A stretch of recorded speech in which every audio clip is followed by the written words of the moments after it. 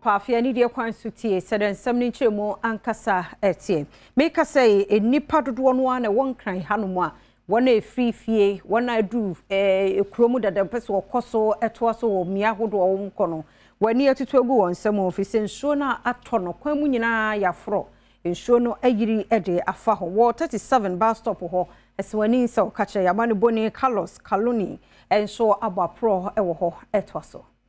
At the 37 bus stop, you can see as many stranded here due to the this early morning downpour. You can see workers, you can also see school children who have been stuck here due to the rain, and public vehicles are not coming, the trucks are not coming for hours. Many have been stranded here due to this particular downpour. My name is Albert, and I'm on my way to cycle though, but then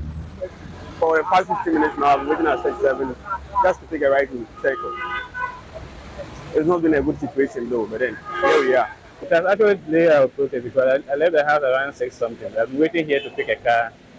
to Accra. But because of the rain, I couldn't be able to move because of the rain. And I think that because of this hat here, it's actually helped. But some places when I was coming, they don't actually have hats like that, this one that I'm standing on. They actually stand on by the tree, but when it's raining, it's not good to stand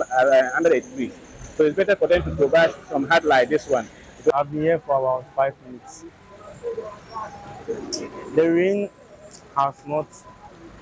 worried me a lot, no, because I have to get to school before 8 o'clock, so I'm not that worried. And I know most of my friends won't come today, so I'm not that worried at all. Well, the downpour has really impacted journey to work, because as you can see, most of the cars they are not even full, let's see, and then it makes it even difficult to find a car first of all.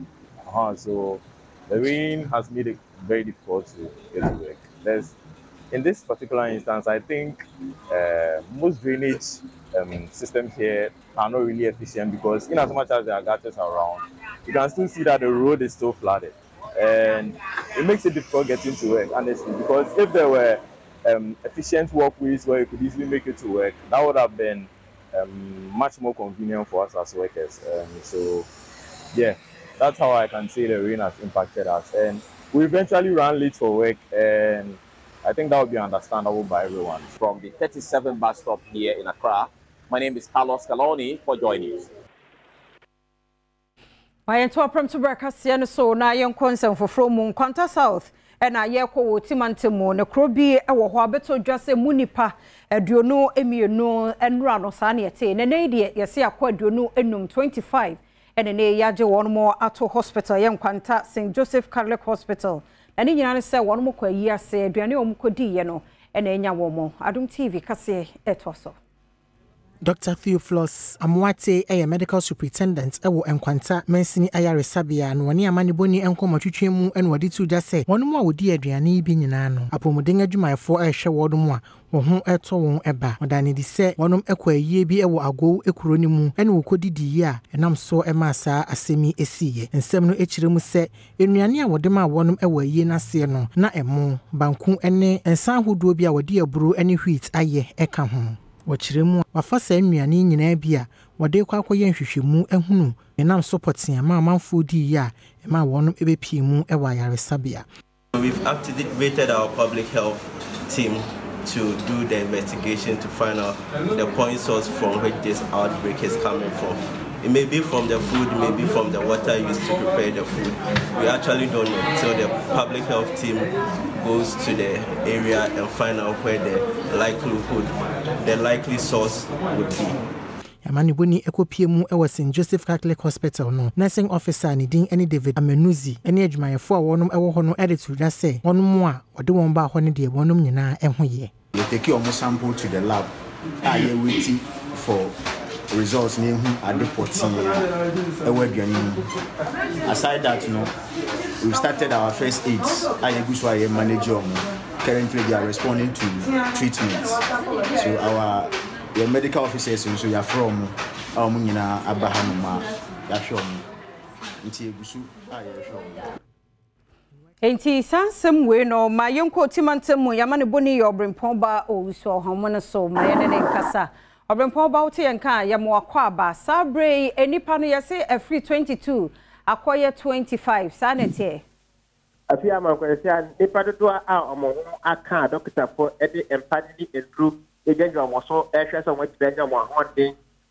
afri ye 22 enra a ye bo amane no na ma do akokofie akokosi ye 25 a doctor for tisu se dodo no me bokọ so ede abesia ne se omo ejem a eye agofo no mo no enwana a omo edi ye pito emo banku kuku ana afi so enwa de pro ne ba na omo di ye no akokoye assembly bria a manfo a bisa mu kase die omuye ana afi so omo na ya na akokoto jam akofe assembly ba doctor for na den se for mo kwata se kesa hospital ana afi so kwata municipal hospital ana se for doctor so gina show mo so se no doctor kansi sudua sesei eye de hin pote eye aduane ana se eye nsuo na nipa duonu num no nyina wo hospital still ana ya discharge bi ya yibi afri ho nipa 25 no America mo da so ewo ya na sabia bi na wo mata south municipality no a doctor for go say shop ya na ya no omo di sabia ni bi na pe no mo di enkomo no omo kire se ade no mo di ye no ono mo su sebia sa ye mutue etimi ediba na pe se ye kaka ye etimi ediba ye but doctor so see ano afi Adom di party eye public health nurse disease control officers edi akwa akwakwa samples aje eje ana ngudi no na masa eda be ko eye laboratory etimi ateke ndiye yan sankra aka etekra se eye food and drug board authority for so at party team omo na akwan so efri aka ebedi omo die ko kire eje agofie wetina ko ye hwehwem papa ama ya ede sa o how ede ba ye no wetimi ati anu ko kwan ana pay eye the perspective executive awo kwanta so eye brad lewa so etimi ebo apo eko eye na sabe me nyina eko hwe wan a omo eda ye sabia ho ehwe so ko se etise ho ana na o hye bo se asama no aya kra so betimi edi enwa bia na sa akadi be betimi nya sa doctor so betimi edi enye de shop no betimi apen edi amo aya for ti omo chad moya for na so omo ba obi biara potese omo tina hwe mo ye se be ya that the one tem AC ewo eye mantem ho no ete betimi aja abia na de aso eto efom ewo kwanta sa ene se we enye de edi kan kra so den sei be se best ape na otin tem no ya de ana kese poison ewo ayi aso na ya de ekoso pa ya ba ya saba nya police ko ye ade for kurase ya na gutwi ana se otu mensa etwemu no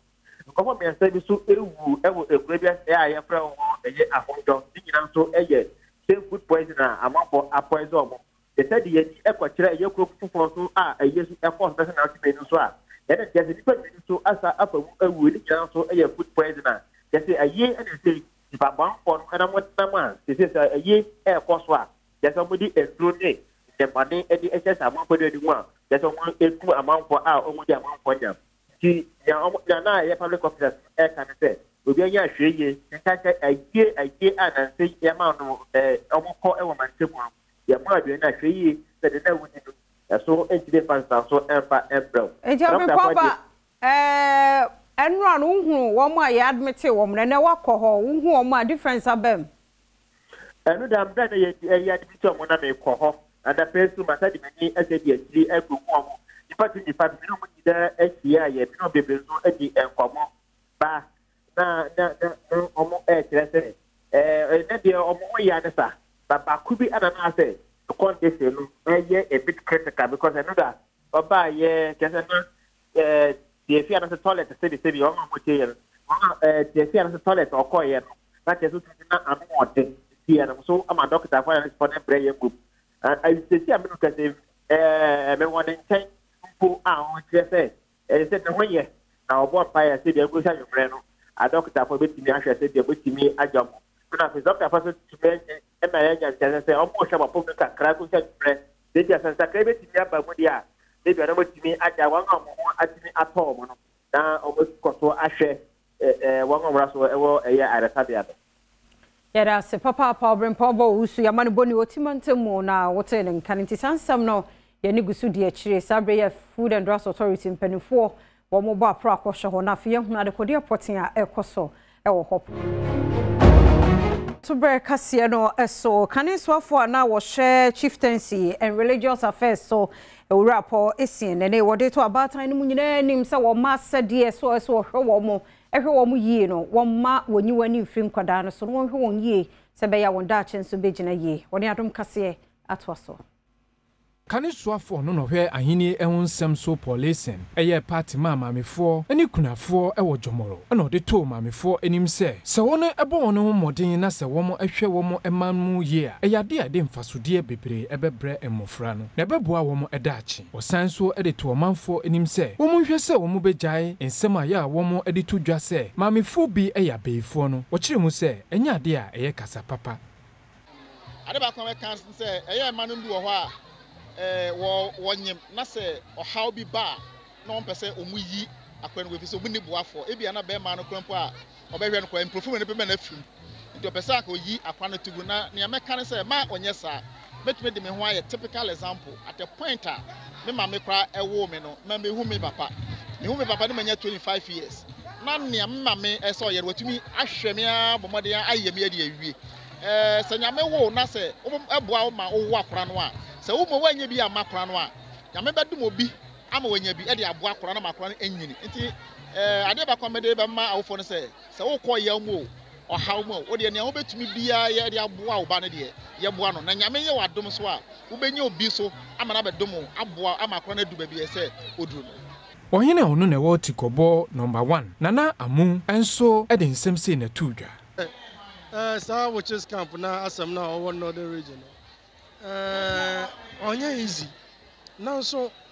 nipa biara wa wo. Dem yam kade sa wo mame on pe wasema on wo. Obi a na mame mpana asema on wo. Na tisi wo mame wa wo na se obi betumi gina bebi kade wo mame yan na na bibi dey. Enti kokun anada onye.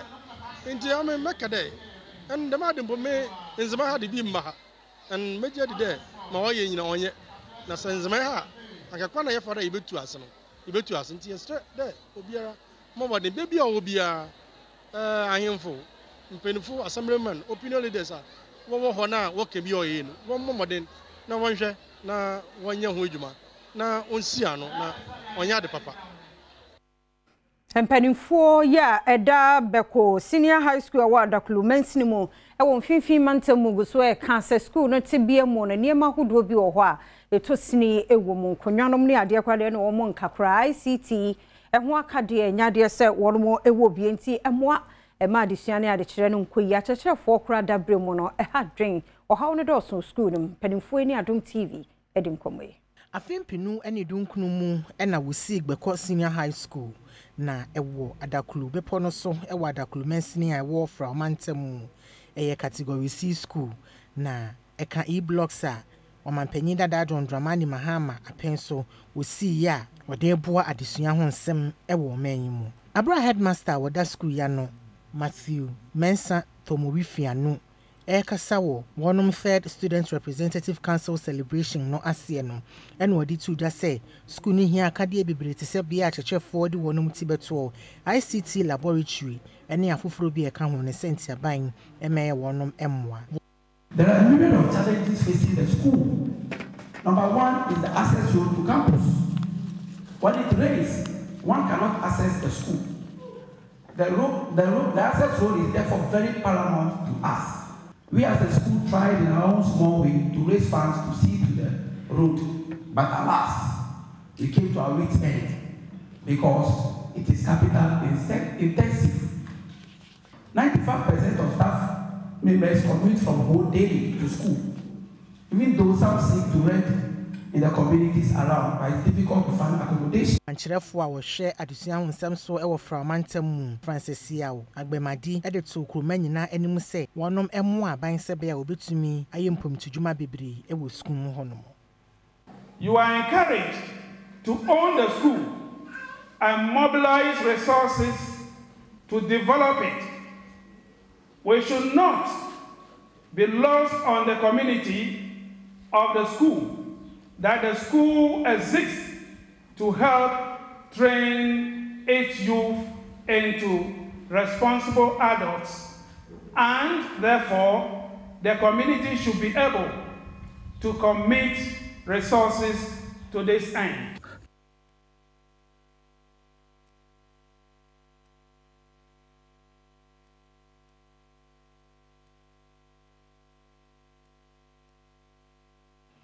Premtobre Kasee na uguso shano yademo kwa shaman na mrashebedwani owo NS Henry Nogbe na ono ano omusa akoto aba na no memende womasa to abade ayino na nasemu a woka nei ekyerese wani abrese krodom dwumadie na afi krampo no womadu so mbeyi osono na firi akonya no so na ndisi fode wonchini na besi so woni Adom Kasee edinkomwe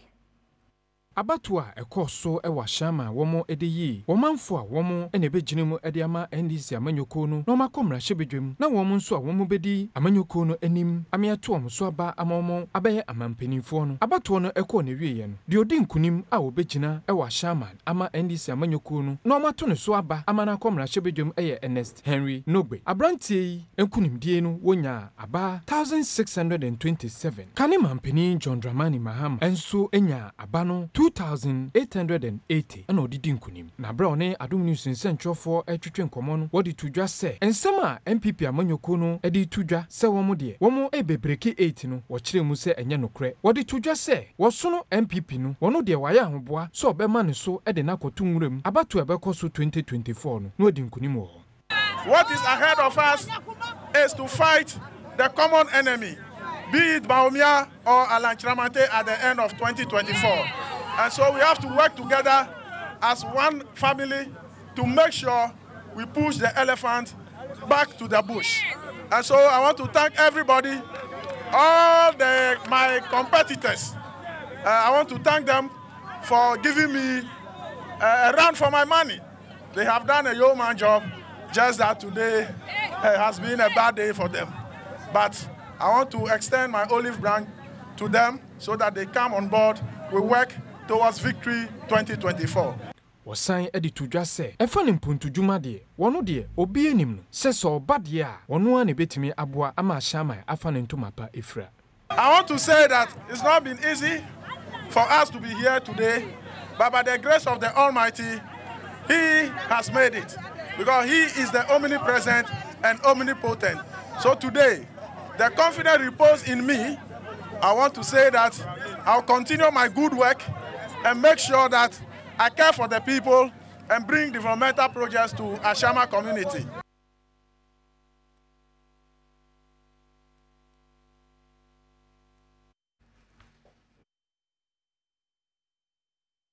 Premtobre Kasee de du so no ya Adom Church Prince Ousu asiedu na NDC foto wo no mabana wie wasi a kire busa Ghana fon nsam ahodo bi e de afa ho Prince oti enka mientio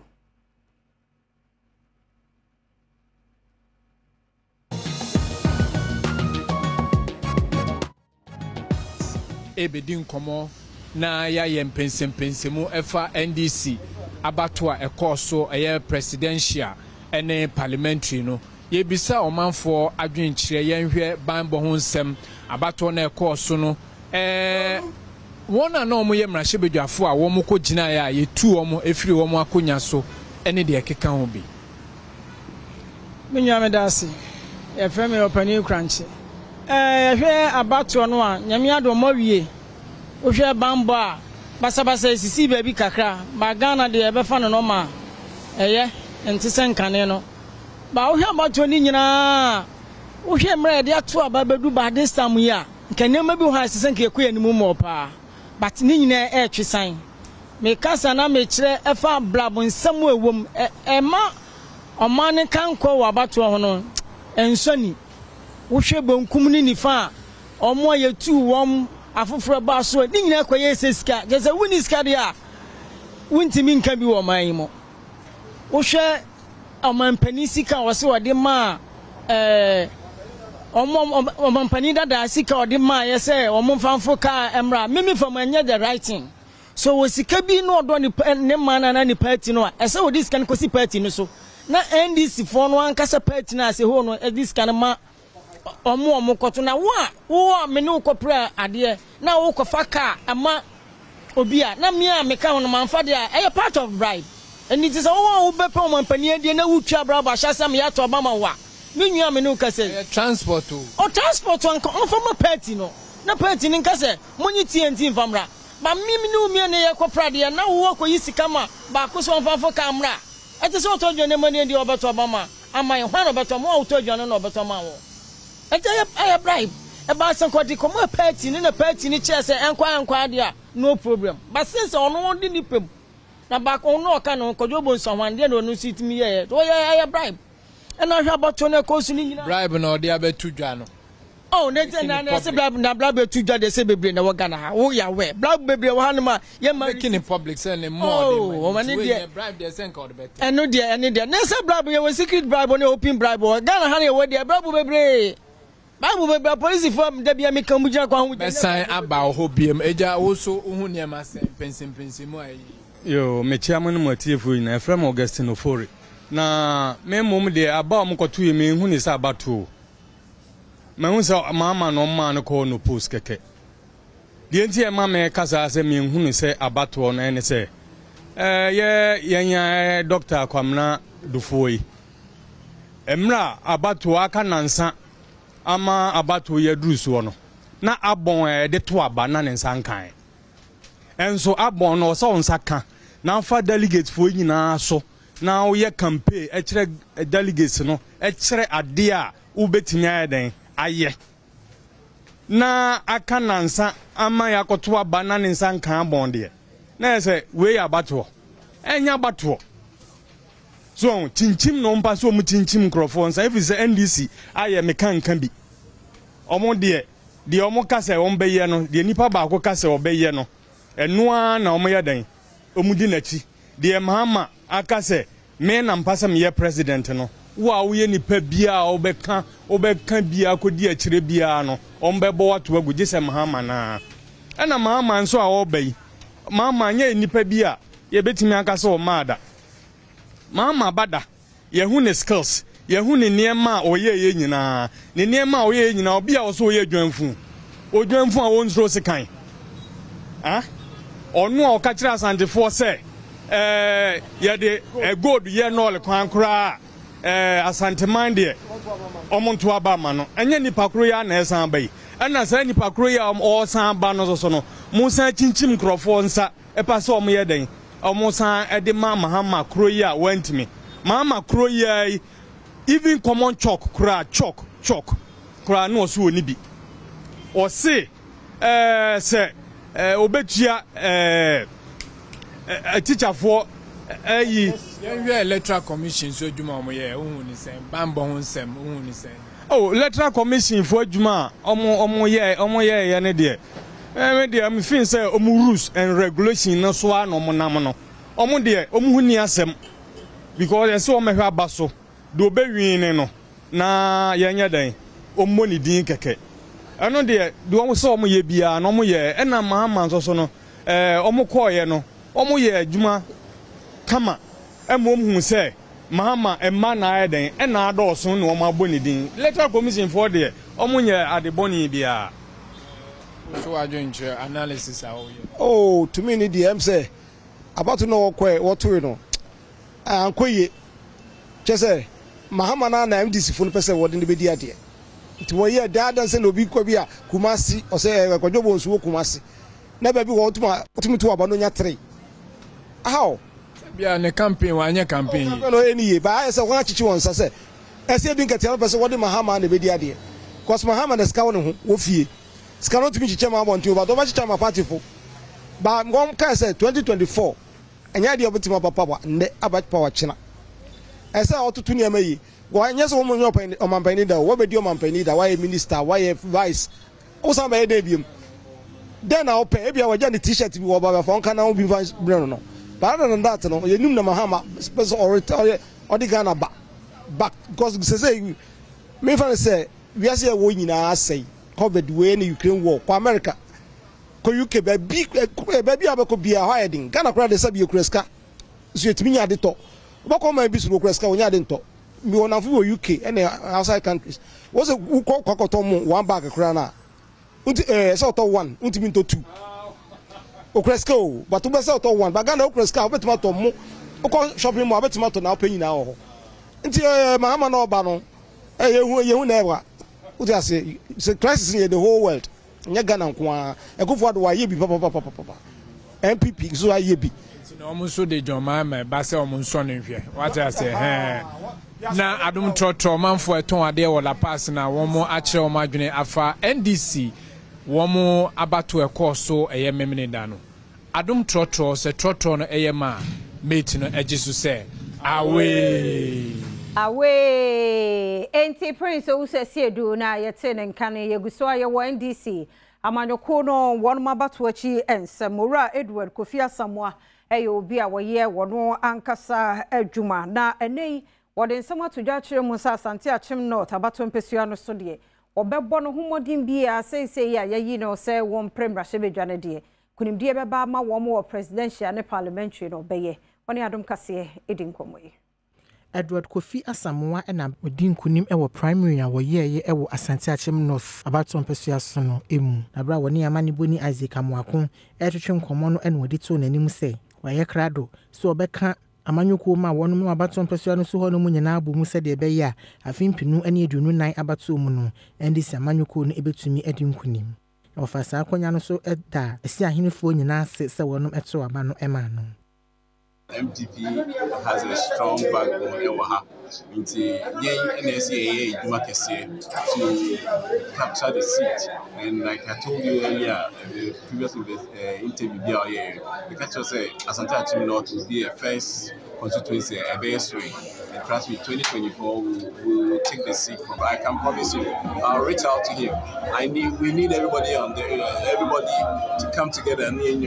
trust me, he's going to play a major role in the next campaign. It's not a problem. Like I said, my friend on Friday, by Monday on Friday, I'm my friend. Like I say, he should get himself involved. Me and I, said your party the power. On me here. Mustafa Osman communications officer ewa Asante Achim North abato mpesua so ono so de atuja se sesei a wonom aye primary no awie no wonom ba be ka won ho abomu no aye adwumaden se be afimpinu ene eduonu nan obetumi age tumi afri MPP amanyuko ne nsem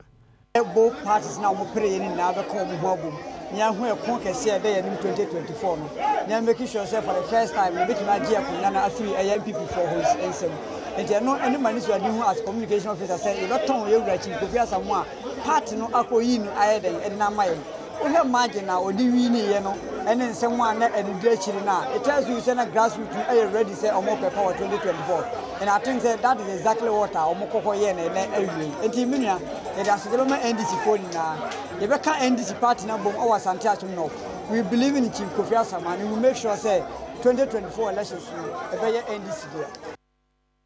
Mayanto aso ne no NDC Kasee na ne de ma wono na yademo ekọ Chifuatimokwa na de odi nkunim sa parliamentary candidate train sa 2024 beto ye obegina ama NDC amanyoko no wo se nkebe ya abato mpesua no so NDC chairman na wo ho no wonhwe na wo ma na ka ho nyina ntwo eba wo makwan mu no wonfrefre won no mu nyina nka won ho mom fi se kon no kesepa no 2024 de no oni Adom Kasee eto aso Anyo dana NDC amanyoko no edi won presidential ne parliamentary election no ehhye so ya wadi yi won panyimfo ahodo won peso ahodo emo no panyina wodi nkonim ma bato ekọọso wo Chifuatimokwa David TB insembe wodi to Adom Kasee enim ene se obomodin ase one chairman Akima de yo no ye NDC amanyoko no chairman wo Chifuatimokwa ebedi nkomo sere be obetumi aboa no nanti ase anya adwuma ewo na chitaifo ene samolato amoa chitaifo ne ntem no wo mahwe aka ho ensem sere be ya fimpino ne do no ya bato ebekoso wo my Ghana mu no amanyoko no betumi edunkonim Honorable Samuel Atuamua, he's giving me a real run for my money, you know what I'm saying? And the Adana say, the Adana says, could be a media, NDC made or the little Baba Bodom, and then the microphone, Yamen Slano, and then I say, Yamen Kanaho, that I must say, I say, Yame Adoma and check, my patch and my happy. Many time I'm planning, now playing Enwechi Samuel Atuamua ensofa akonya ne so de tumpanyefo atwehye ne nyina nemu se wo mo homodin assess abato bi koso wo manyemu a ne ma hodo bebo ma abato na tumi akoso no mpesua bi ansa betumi aka wo modie intem se de be ya abato na chi no entwetwe nsem bia emfamba wo a wo be kasa asem no ha se wo kra na obi koto aba wo benya bibi wo na be ntama ne kae de only Panswati as a delegate never to about if you are feeling the whole 4 years in now when you have the time or no ever been a big cacra. It is a wow because Casa beside the Atramans and let us a woman who impeding the progress. And one here, our planners will give you some negative thought. And I think as a town was and sending the criminal, you consider that thing too. Kane Kentampo South, Mrashe Bidjani, and NDC as our core primaries at Waba, a uni BMO, so on corporate 2024, Mawon Felicia, a J. The name was in Kabumpe, and a Babua party, and a man couldn't dear, I want DNT. What Timima, Wakami Bienua, one Muhiano, Cecilia, the Omuhia, a Kabum, on the Adom Kasee, Edin Comway. Nano Memenda, a brandy Samanyuku abato no baby, yeno, Felicia J, Enya, a manimu. Ohamiensa ene aduonu baako ya ne senti ema wotumi di nkunim ewo abato animu na wonom to abane wie ya wode nsem bi etudwa no ene wode to wonom a wantimi anim nkunim ewo abato animu nyina anim se wonom entai na chi se de be ya wonom betumi age Kentampo South akunya no efri MPP amanyoku no ensem watimi atum biem se me samra na me meso me demu nyina ase ya me hyiam ya yeja ya me sai ba beto aso Yene ya papa, His Excellency John Dramani Mahama,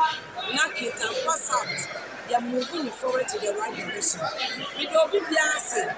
We don't know more contest Yenina will be a yard. They say, the Bayaba, it's a unity. It's Yenina Suyacha, it's a Kentampo mine, the Damuninas, the Mishram. Yamani Boni to us so echo Kentampo North, and a honomonso no, Joseph Kwame Kuma. Ya wono ene woye emrahye bedwani ewo abato mpesua no so hono mono ena wodi abato ni munkunim wa kire ne nam so a wotimi di emunkunim a ofa sa akonya no so eda ensamtrofo ene obi biara wo boa no ema wonya asenkunim die no ase Entampoma ahuse nipa wosa sapa nipa woya yimuye no maino abato ya mama kire se. In fact, I am in Tinaka, men and Tina Masras. Men and Tina Masras. Mama now said, Apala, I Mobile Construction. Anyway, the His Excellency John Mahamas. Now, the Patrick Panyafuasi. So, Adom TV, Premtobre Kasee na uguso ehwe eni die kwan so mamenye sankra to emra ye ba nsam no ye wachire doso ye betwaso TV Kasee no ho say Go TV a channel no ye 119 and a DSTV a channel 280 mayen konsam foforo mo na Ghana fo nso ehwe won mo adwen ye busa asem se kromo etesei na numu na futuo Ghana fo bi de mam mabunu sa 2024 abano de Memo bi an hanu nso okogina kiu bi so akwakoto aba fi se ahopapa ya no do so kra mfaso bi ni abato no so eye kromu te se ensemfo ye busa ya no yie no abna brefi agman etwaso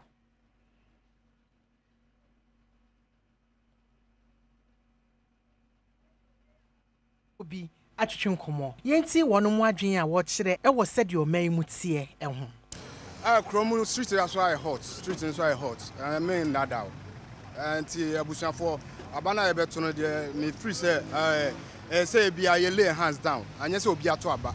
other MPP and DC and other parties na kika ho no ye nyene say Ghana no two parties pen strong e wo ha and no omoba the same issue or the nano beba say no kra na ye san ye yire ye san fi aka say ye ntoma Mahama be ye yire san fi say Mahama ma da sumu almost 4 years or say 3 years Uba krom how to say a hot ankasa enti no say youth no bia ye that no do say to aba mo bia nto aba no mo ankasa hu say kronim man den sofa me free say eno abema a lot of changes den aba because dia omono tambia no omunya option na it benefits them but yeah struggle yeah vote more no anya dia when they omoye hu adwuma enti ye stress say abata no drew say e beto aba obi anhye ne fie o kurom nye kurom emu aye sisi eni eme nko yie emu aye den detra me kasa edwadifo ma wo busu omboto ba ye dry eniama ne yento hwe eti amasofo djuma ne kura preach no enko yie wunya ka praise the Lord wa wasema yeshe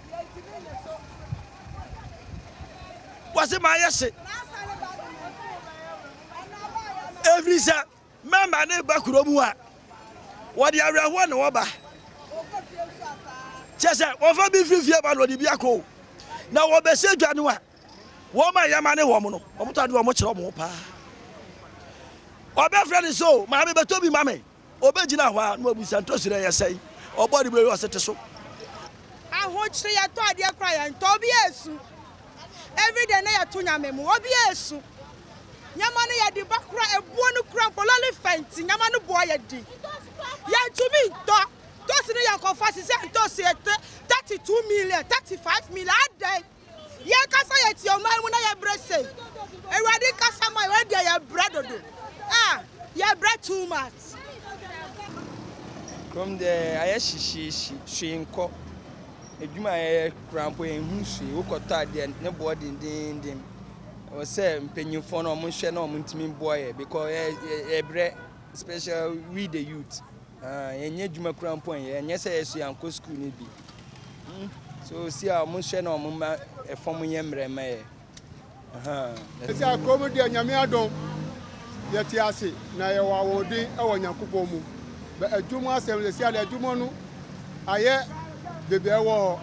se o sori anopa na nyankopon e mo wa wodi na oba adwuma eno ai se bobo de se de nyankopon ma no aboabo na wanya de bibia nkoyie bibia ye basa ani ndaso ye nya wa akufu adumu no wadi ehwamo because yen kasa ye sika hye botompo ani eyi ni by force impenifu aka asema omuntie ono ankasa ni MP fu ompo akase finance minister na adwuma enso ani yentu ni mfiri ade so osi ontie ni ope ena oye ye ogana ha ye so obi anya ade ya pamono wa ubeye niema yie no odi oba empo cathedral tokrompo aya tumpo ni sika krampo no ye bodin a etimi asi abrosa to aso be 100 inti se say de omani de asai iniema ye ton infaso ni so de bia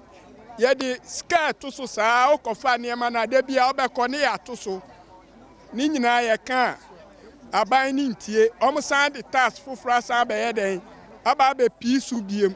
inti se say de oman asai ya nu ya ho ya to ababoni we de ya ton black and white ya to ye colored akoto black and white enko yie mititeshi be 2016 teshi loli fair na 80% o as we say teshi 5 cd teshi 5 cd anu pa de na loli fair no pa de as say o sam e ko down kura I had to teshi enu be 3 minutes kura anu wadu teshi me ko teshi 2016 na loli fair 80% obi onim bi onim but you say tefre ko teshi 5 cd yo mu ye yen no anu odene nana anu odin ye wo krom anu odin ye ne yeti wo krom aye ton ade no ye nienim de ekọ anu odin anu twa na ekoso eti nana we de ebe ya ye bibi fa ho emle kakra ya akai na odi akode ma ye hu nsankyirani na sama ama beba pa de aka ne ka ye mfa mitinya gbebe mama de akonwa we de won tena so biem ne ene kyina na so MPP samba tena so a ase samo sesan nyemam na nyemam ye fan na ye de ketua bia so mama kra na ka se ye short memory mama ye sika ka mama ye share kakra bia ye wule be fidie mo ye nyina na MPP nsan tena so na free education de ye be koso omupo omumpo free education de ye be koso because free education ba ye no aboa school for papa any Ghana for efie bia mu emako school the free education dia na ye pese wono me de to mabunu no animu se sense aban ahodo aba ma mu nyina no emo aye mo ma sikasem enyina yie enti no anka be ya afempinu ane adunu nan ne de ema babunu bia emfa ne ho enhya abatu onimu woni wono mo ya adwene yasem bisana ene se krom te sen Premtobre Kasee de adu so no ye Premtobre agokansi ere kese du buadi aye krado emo akwa ba amejoso bibia ye fa oh nyame adom won se ha o se US o se ha ohima pa ne gina ho za no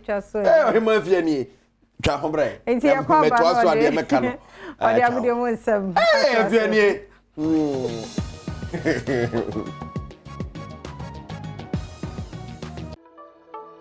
also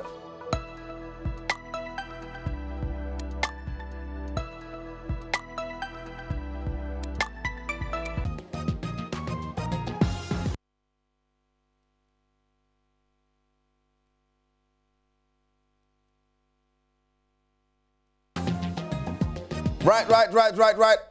I was here, yes, I'm Wakwaba. And can they swat talk, my baby? A beer, tea, so only costume, and the edit garden been a me person, swimming costume, no, I'm the happy. That's it, they are swimming. Tea, and that's how no pie quite fast about Jarissa near the bay, by beer, you can like you say, Kakra and talk a crabby. Oh! Ha, ti wa un person channel. Ti na chira won na fia ban kwata de no. Eh swimming. Oh na nyamba. Come on. Very beautiful. Ati mame ko Spain mra. Mame ko Spain mra. Na unim se Barcelona for. Na ye hwe ade se Haaland na yi nyina ba o. Ne secret ni na ba. Oba show sisi a. Defenders ni timi entakre no. No this young boy for yes se chairman. Opa America pa to hwena so ye defend na tete ne pa be me TV so bia no didi mitimi kan ba hwese na uja fa so no hwani a wa hwa ne yam gangan ali hala o se go sa no ne secret ba ko ne se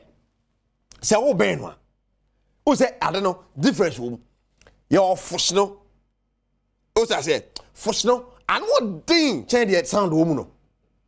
sa ne yankopon ye no eti wa but fush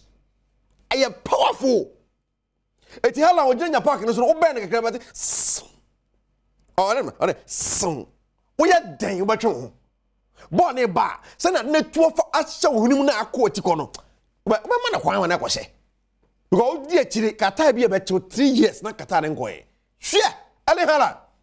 oh yeso ojemu enye ojemu enye oje se na no de ye ma mu nikifo ba mu ne play agoreska no de fanbra agoreska so sa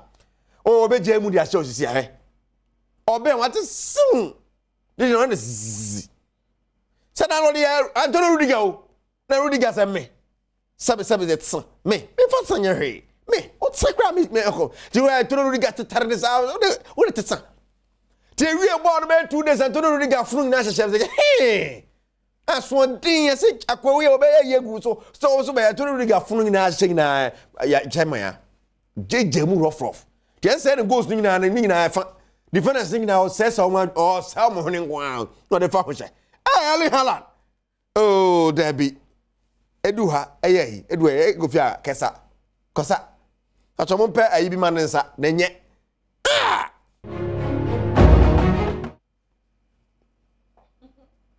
adwenkase agine din oba bia Spain newspapers akese wo Spain no and the front page middle page back page aye my man yao double adwenkase and nyasam ketwa ni interview aye no no mo say double interview no mo double ye star ne de okafa Cristiano Ronaldo ho oka Jude Bellingham ho kika hwe ono ko age page na boso te double international what deep Spain be bia I was saying we any kekeke no yobo that na fe na adwenkase no eti adwenkase na be say de Ghana ade onyama o jiridi wo honkwa jiridi wo tena no pa Spain obia so ni super sanim enfifin ba bia double to the world jutsu yaw eti na nsuato ti me meka menche nsuato amnyam mfama ene me friend scenario onni Cinderella if you want Cinderella na enya no mano na on paso ne adia yeto so akonsem fofromo na NDC parliamentary candidate ye no wa to Senya East abato mpesi so wo mfimfin mantemu eye Felix na koyo na wose kaso asese wo mu hia mpuntu pa na wo mu ehia ne fa hodie so wo mbede wo mu ho no ma ye ne me beboa won na nipa obetimi aboa no eye NDC parliamentary candidate na koyo ye ne won wato abayi no oni Adom Kasee edin komoi Felix na koyo okuno editu just say MPP amanyokuo ene mmahyebeduani a wogina ma wono mu a wo ewutu senya is Mavis Hawakumsing wono ma demand for workers we hwam mo pai sanse efi bra wono ebedi wo man so no ntumi enyimpom todwuma bia ewo hono mo maame editu ja se sesei so obepie mu ewa abaton pesua no so hono mu a emebunu ebre pa adwadifo man so efa ahokyere bebremu manfo eti abaton pesua no so hono mu de wono mu nyina eti ahokyere mu esanse MPP amanyokuo no enya bibi papa bia emmo a wono maame enam saa konya no so ede ato wono mu oni won esi akan wono mu primary a wanim kunimu no nyina anim se wonka won humu enya adwumaden se de beya afimpinu ene adunu nan obetimi agi tumi afri MPP amanyokuo no ensem na no memenenda abrandis amanyokuo no eye wono primary no ewiye no Felis na akoyo okuno enya emanimu apem ohamienu ene adruwotwe nan na teta woni ni si akan no enya emanimu ohansia ene aduonum num Sadiq Ibrahim Muhammad enya emanimu oha ene aduoson baako ena obaako a woka ho anedin ene Fuseni Budumbie enso enya emanimu adruwotwe nkono wa yenya ye fa ahudie haswa for ya brepa ena yenim se ka aswa ne yete hase enso hwe enkoso ye bebunu no the youth omobre ye mane ebre infrastructure ye roads bibiara enkoso ewo kaswa enti kaswa no se ye hia freedom na ewo se ye nya obia governance ejuma no otiasie yie nyame ya adom da se afeda nkwa hoden wo ho ne ye ya na se wonso do ho ayede agemu bi ha na brema kwan na Premtobre Kasee no ye de asie midi afia amankwa tamaklo